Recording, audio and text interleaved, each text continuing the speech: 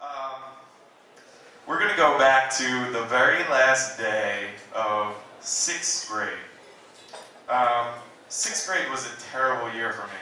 I don't know why. There's not that many serious adult shit you can hate in 6th grade, but I hated it. But the very last day, something felt different. Something felt amazing. I knew this summer was going to be awesome. And it was because I was a man. Yes, you may laugh, but I was a man on the last day of 6th grade. And a lot of people can, they have their ideas of what manhood is. Some people think it's a certain age. Some people think you can do something. You can vote. You can fight in a war. You can do something that makes you a man. But at 6th grade, the last day of 6th grade, I knew that was all bullshit. It was complete bullshit. You were a man when you could grow a fucking mustache. And I had one. And it was glorious, glorious. When I think back, I imagine Tom Selleck and all that. He had a fucking comb and everything. But in reality, it was like a dirt stash. It looked like Jimmy's off an ice cream cone or something. But I was a man and I knew it. And I remember General Patton once said that duty is the essence of manhood. And as a 6th grader, I knew that me and my fucking mustache had a duty. And this summer, we were going to get it. We were going to put that mustache to good work. So, like any noble mustached 6th grader, I went upon this summer, and I started an enterprise. A business of sorts. First, it started with R-rated movies. My friends who could not get in and watch movies with boobies, I bought them tickets. I was the best at buying tickets for movies. They loved me.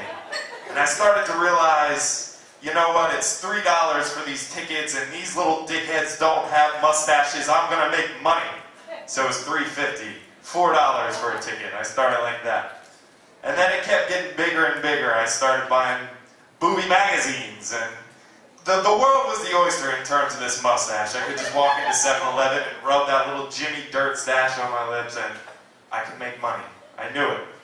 Cigarettes were next. I fucked a lot of kids' lives up. They're probably coughing right now, and it's my fault, but who cares? Fireworks, everything, that mustache, the money I made on that mustache. So I kept it going and kept it going, and I compiled all this money on my enterprise. I was like the Tony Montana fucking contraband in this neighborhood. But I didn't have a Michelle Pfeiffer. I did not have a girl. I had a mustache, but I had no girl. And I had this plethora of money sitting under my bed, so I needed to put it to something that Tony Montana would put it to. So I bought pegs for the back of my Huffy bicycle. Pegs back then, that was, you were king. Your bike was now a limousine. So I screwed these fucking pegs on the back of my bike, and girls hop on, I will drive you. We will get water ice. We will get ice cream. The city was a pussy just waiting to get fucked, as Tony Montana said, me with my bike and my pegs. It kept getting bigger. I got chromies. They're the things that screw on the tires so the air doesn't come out of the tires. People have little black ones like you have on your car, but I had fucking dice. Gold ones. Gold dice on my bike. And I was king. I had girls on the back of the seat and everything, and I drove around, and summer was mine. I loved that summer. Maybe one of the best summers ever. But then school started. Back to school. The summer fun was over. But I was going back a king. Tony Montana never went back a king. He died, but I wasn't dying. I was going back a king. So I go back the first day, and in the little schoolyard, I went to a small Catholic school. Everyone heard the stories of the fireworks and movie magazines and movies and everything I did for the town, the neighborhood, everything. I was a king. Until I went to the classroom and still felt like a king, still had the dirt stash. It was a little bit more developed. It was dark now, it was black. So I'm sitting there, and then a note comes up to the teacher. A note usually meant someone screwed up. Unfortunately that day I was the screw up.